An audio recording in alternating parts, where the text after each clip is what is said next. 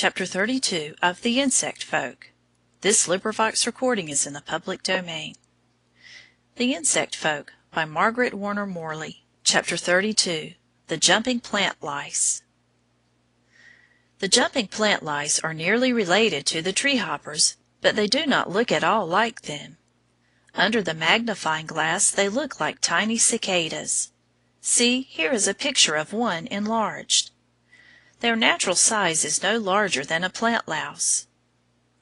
Have you not often seen them clustered close together on the young twigs of pear trees, tiny, light-colored things that jump in all directions when you touch the twig? The name of the plant louse that infests pear trees is the pear tree scilla.